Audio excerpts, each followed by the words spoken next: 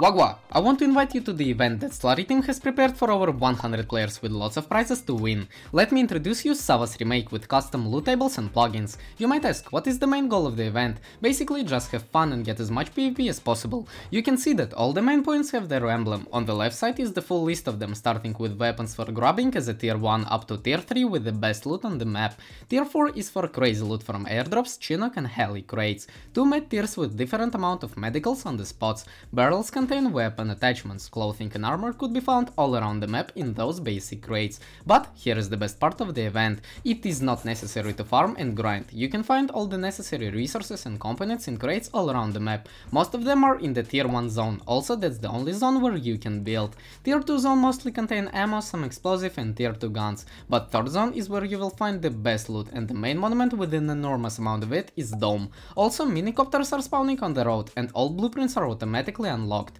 After 30 minutes from the event start, all the quarries and excavator will start farming resources and you won't have the possibility to turn them off. As long as the chance of a plane crash right on your base, at least you'll get crazy loot. You can get skin prizes for the most kills and deaths during the event, although best skins will be given for destroying Bradley boss, which spawns after 4 hours from the event start.